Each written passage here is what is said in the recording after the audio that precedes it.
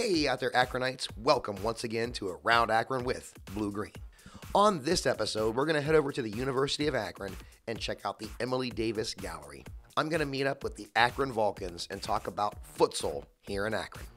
While I was at the University of Akron, I decided to meet up with the local producer, director, and educator at the University of Akron, Josh Gippin.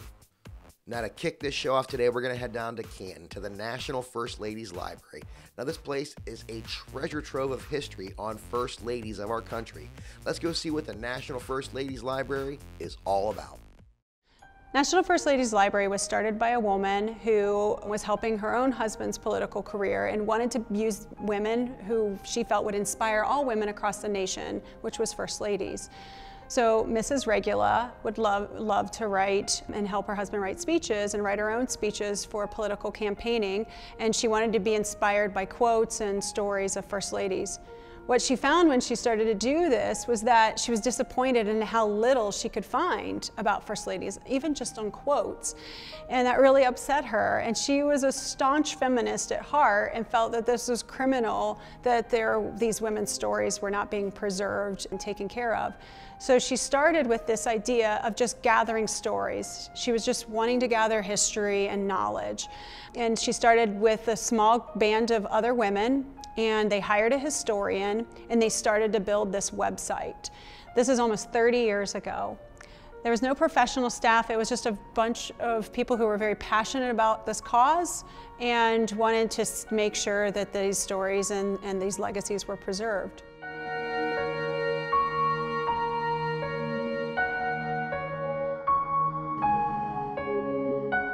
No one had put together a comprehensive exhibit or space or even a knowledge base for First Ladies until Mrs. Regula decided to do this work, and it started to get attention.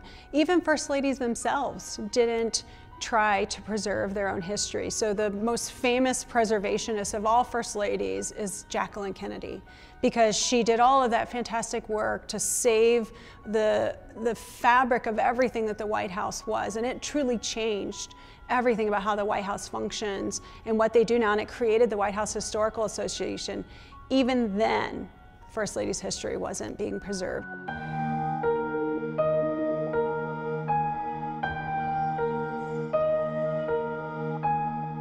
It's an amazing opportunity to watch visitors come through the space or have conversations with visitors come through the space, whether it's little children who truly didn't understand how important these women were or the amazing things that they've done, all the way to senior citizens who thought they knew their history until they come here and they don't realize the significance of certain things that had happened even in their own time period until it's explained to them. And to watch that aha moment, that light bulb go off, and it's such a very powerful thing to see. And then we get to hear them talking and what that meant like. Sometimes it's as simple as looking at a textile, to look at a dress and to discuss why they wore what they wore or the colors and what that garment looked like or what that signified and what that meant, you know, to something as complicated as a letter of a First Lady who said, you know, don't tell anybody I'm asking you to do this, but there's an injustice being done to another woman that I want rectified, and then it's rectified. And no one knows that history because she said she didn't want anyone to know that she did that. And so, but we can share that history now.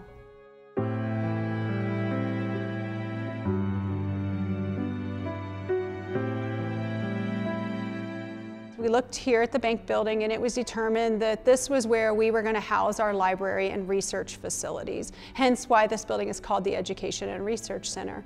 So at that point, in this early days of the nonprofit, they were really focused on education, intellectual data collection about First Ladies, research, and so forth and so on. There wasn't this thought process about being a museum and anything more. So the early blueprints for this, where we are sitting right now, this was going to be a giant library space with a second floor feature that you could go up a spiral staircase and have more book holdings. But as time went on and they continued to do work in this building, it was determined, and that's how fast the evolution of this nonprofit was happening, they determined that this was no longer going to be just a library, that it was also going to be a museum.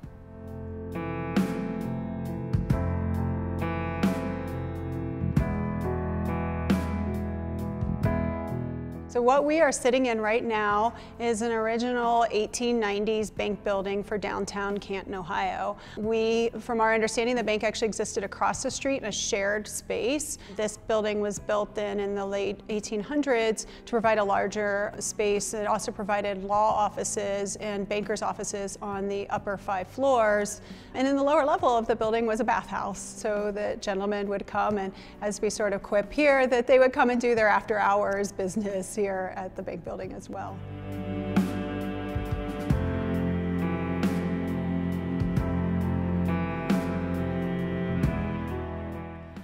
I feel like the work that National First Ladies Library does and the First Ladies National Historic Site is so important to tell the story of women who have really shaped our country, who've empowered other women to do phenomenal things in big ways in politics and advocacy for health and well-being of the citizens that live in this country. But I think it's also an empowerment of the unsung heroes and every day in our own backyards of women who are doing fantastic things. And I think that's what we want to celebrate. We want to celebrate that and make sure that those stories go on and on to continue to make women and little girls feel like there's someone out there that they can look up to and see as a fantastic role model.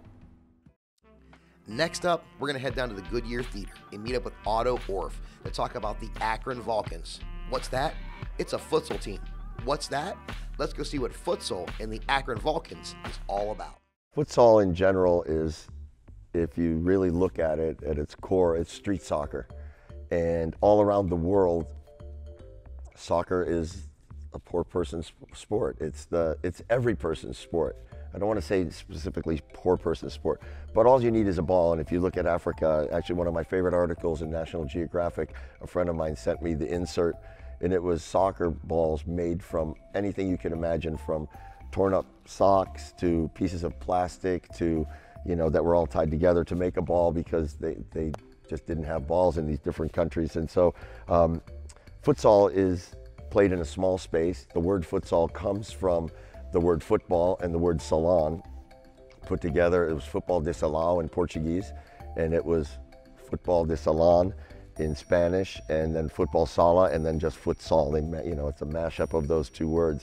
So I would actually say that the word futsal is probably the single thing that hinders the growth of the sport more than anything, because it doesn't have anything to do with soccer, and in our country, that's confusing for people.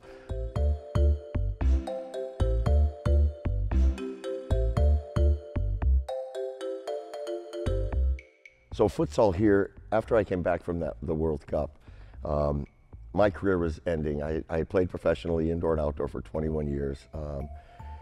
And I had been doing soccer camps all over Northeast Ohio. When I realized that developmentally, and if you think about this, that when kids are playing in an enclosed area, there's no real premium on passing the ball accurately or putting the proper pace on the ball, because it always hit the wall. It's kind of like hockey when you dumped it in the corner and chased, and then you could fight for it down there. So I don't want to say it's doing a disservice, but to the average player, it really never forced them to learn to pass accurately if they're playing a lot of indoor soccer.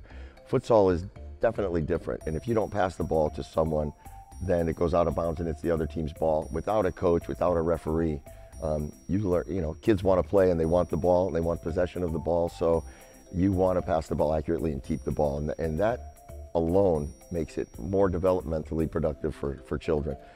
So when I saw that, and having doing soccer camps here for so long, I kind of shifted my entire career and started a league with one of my former teammates, Chris Dore, and we started the Great Lakes Futsal League. And we started up in Parma. He ran a club, I ran a small club. We put our teams in, we opened it up to individual players. And after the first year, we had 75 teams playing in Northeast Ohio. Fast forward a few years later, we were expanding to the point where there was more teams in the Canton, Akron area, and we were looking for a venue down here. So we found our first venue, and the second place we moved into was this beautiful building called the Goodyear Hall. But now we have over 400 teams playing in Northeast Ohio, from Lorain, the east side of Cleveland. We're in Strongsville, and now down here in Akron at our facilities. And we each have clubs. Our clubs focus, my club is strictly futsal. His is outdoor and futsal. Many of the outdoor clubs have adopted futsal as a winter training option for their players. And now futsal itself is really becoming, if you talk to a lot of the best players, if they had an option, they would play futsal all year long. There's just no college opportunities, there's no scholarships, there's no professional futsal yet. So what we decided to do here in Akron is I profess to be one of the movers and shakers in the game of futsal across the country. And if you're going to talk that talk, then we decided we'd walk the walk. One of my former teammates, Nicholas DiCello, he said, let's do it. And we basically talked to a few partners, a few business partners. We got the money invested and we decided we're going to put on a professional show here in Akron. We're going to start to develop a program where our youth players have a place to move into and they can pursue this game at a higher level.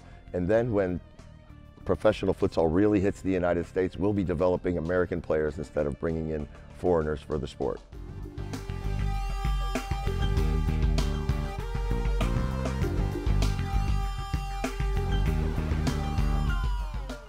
Well, there's one thing that I would love to see because it would change the game, it would change the entire landscape of the sport, which would be the NCAA bringing it into the fold as a college sport. Because if there were scholarships involved in the game of futsal, and we have universities all across the country with plenty of space, we have interest, the soccer population, the ethnic population of our university is very diverse. These people know the game. That would immediately change the game for the better. Kids would start focusing on futsal. We lose a lot of kids at the 15, 16, 17-year-old age because the better players are focusing on soccer where they can get a scholarship. But the next level is really what we're trying to provide, and I have a friend who was, I mentioned to you earlier, Keith Tozer. He's the national team coach for 20 years. And now my partner, Dusan Yakica and Pablo De Silva and myself, we recently took over the national team coaching staff, but he is the commissioner of the Professional Futsal League, which is owned by Mark Cuban and Donnie Nelson and a couple of other people from the NBA. And that game, when that sport starts, that's going to give kids a place to aspire to play. And I think ultimately, yes, you can play the game for fun, but you know our country, everybody's looking to be a rock and roll star, or a rapper, or, you know, now it's the reality television. But sports has always been, you know, athletes, I think people have always aspired to be athletes or followed athletes because it's something that they did, and then they see people doing something so well that they've loved that they follow the sport. And our country is maybe the best in the world for diversity, which hurts soccer a little bit because our best athletes don't generally choose it. But futsal is on its way. Futsal is the X Games version of soccer in our country. And I really think that in the very near future, and hopefully in the next 5 years, that you see a big shift in it and it makes it to the collegiate or professional level. Next up, we're going to meet up with Josh Gippin. Now, he's doing an amazing project at the University of Akron, which is crossing many platforms to do some storytelling, some history, some good journalism, just some overall amazing documentary filmmaking. Let's go see what Josh Gippin is all about. I think being here in Akron, or anywhere, as an independent filmmaker, it's important to not be all that independent because we all kind of depend on each other.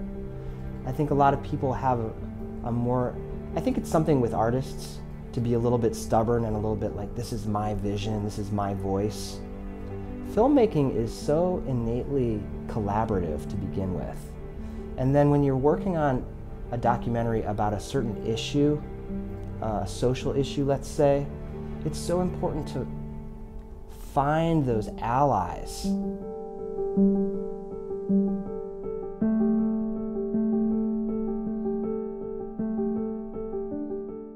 So this project that I'm working on right now at the University of Akron is very interesting. I was brought on board about a year ago, and there is a book being written here in the anthropology department about the bodies buried under Schneider Park.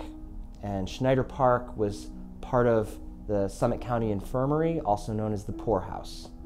And those bodies buried under there were the poorest of the poor of Akron. They were people who stayed at the poorhouse, and so they were elderly, disabled. And the story that we're telling somewhat is an adaptation of the book, but there's also a play that's being produced by a local theater troupe of people with different degrees of disability and different types of disability. And so they're looking at the history of disability, but and by the way, our documentary is called The Forgotten Dead. Their play is called Along the Graveyard Path. And we're producing a newsreel that will kick off their play. So they'll have that on screen at the start of their play. And we're also using excerpts from their play in our documentary. And so very quickly, our documentary starts out asking questions about who are these people buried under this park, and why are people walking over them without even realizing, playing soccer on top of these bodies, playing football, driving their cars, letting their dogs defecate on top of, imagine doing that in a cemetery. Because it's a cemetery. But it very quickly becomes a story about who were those people, and the fact that they were people with disabilities, and how were they treated back in those days.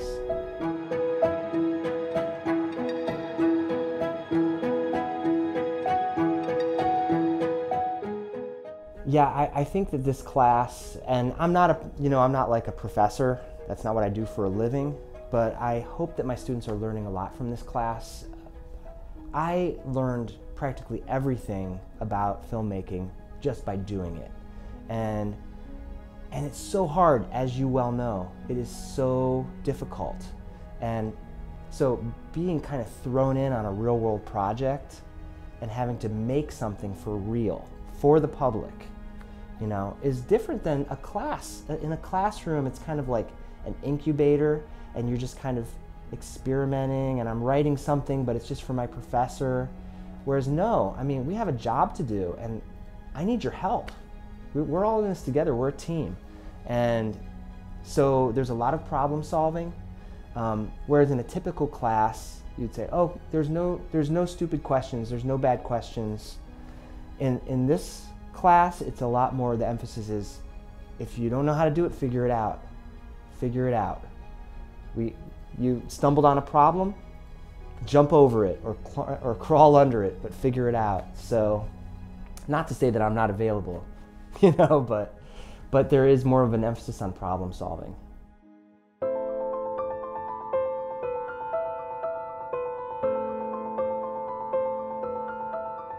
The documentaries that I've produced over the years usually get used in some sort of an educational format, whether it's a classroom or whether it's a group of people coming together working on an issue. The documentary becomes fodder for discussion. So in this case, we're talking about disability, the way people with disabilities were treated 100 years ago, and looking at the way people with disabilities are treated today and what we still need to change into the future. So that, I believe, is the strength of documentaries. It's a way of getting a message out about an important topic in a way that perhaps a book cannot. I was working on my master's project, and I did this documentary, The Raised Machete, and I also wrote a 65-page master's thesis. No one ever read my master's thesis except my advisor, and because that was his job, was to read it and to decide whether I could graduate. No one, except for him. But the movie we made got used by this farm worker organization in Ecuador. And the movies that I've made over the years, for one thing, they get watched.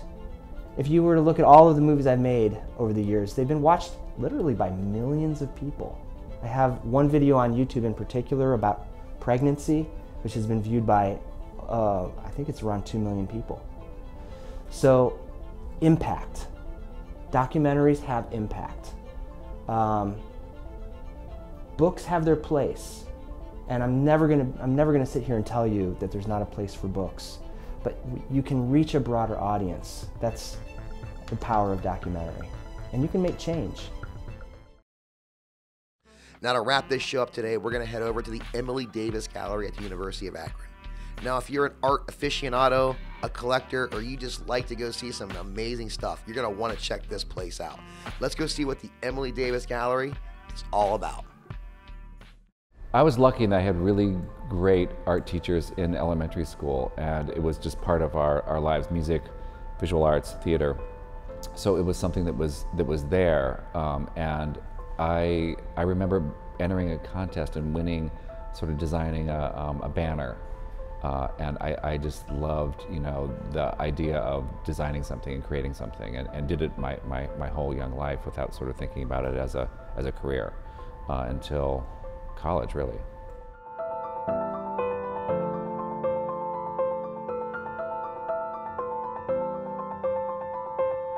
I think a lot of people don't understand that the curation of art is difficult, and that it's not just like, oh, I like that artist, let's put on a show. You know, you could do that, but to do something that's thoughtful, or to do something that is meaningful, especially to our students here on campus, takes some real thought. And placing work in a space is also something that I've spent my whole career doing, and it's not easy, and it's kind of overwhelming to be given artwork, especially in an exhibition like this one.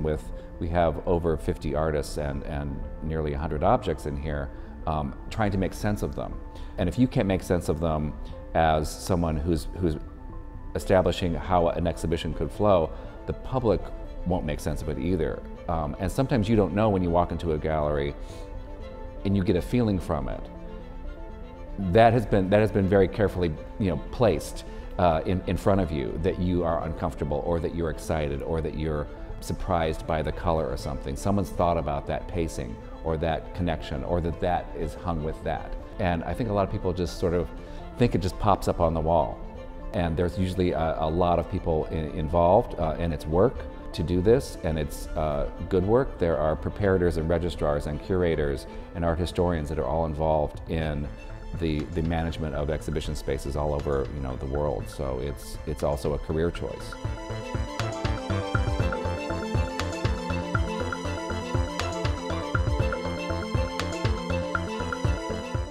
Emily Davis was an art teacher and head of the art department at the University of Akron in the 1940s through the early 70s.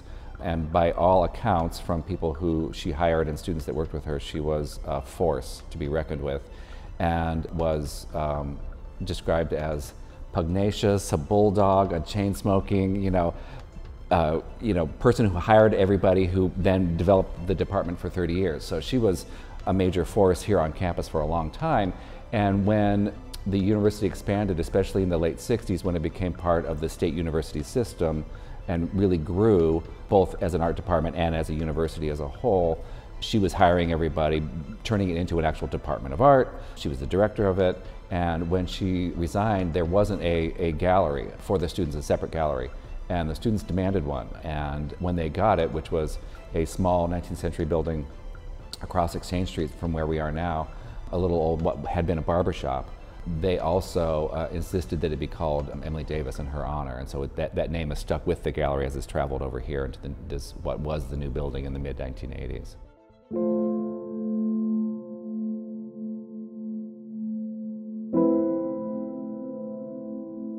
Well, current students, if we're talking about the state of current art for younger people, they're all digital natives. So their visual awareness came via screens. And instead of, a lot of them, instead of being sort of married to those screens when they get to art school, they are embracing analog. They are making photographs the traditional way, like they were done in the 1930s. They are working with, you know, paper and paint, and really embracing collage and physical elements, because I think it's something that was really kind of missing oftentimes, you know, and the thing that they look to, sort of, it had this sort of, it's flowing back and forth between a real fascination with artificial intelligence, or, you know, pure digital, and then sort of a re-embracing of analog and traditional techniques. So they are aware of it and able to do all of it, which I'm really jealous of their, the toolbox that they have available to them.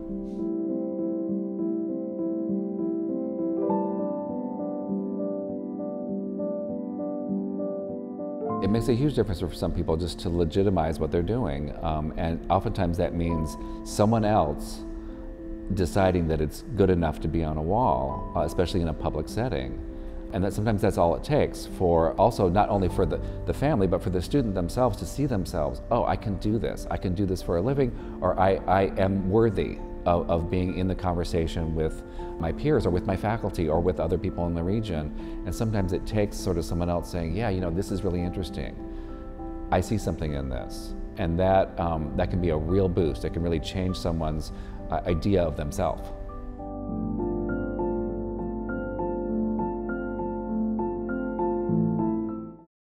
Thank you once again for watching this episode of Around Akron with Blue Green.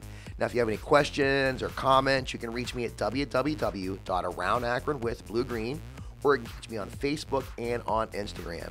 And remember, in these trying times, remember to be kind, compassionate, and caring.